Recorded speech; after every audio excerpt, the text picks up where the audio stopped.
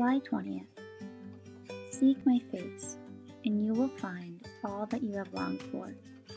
The deepest yearnings of your heart for intimacy with me. I know because I designed you to desire me. Do not feel guilty about taking time to be still in my presence. You are simply responding to the tugs of divinity within you.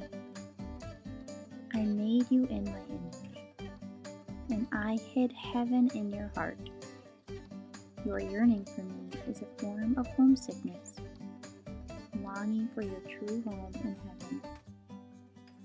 Do not be afraid to be different from other people.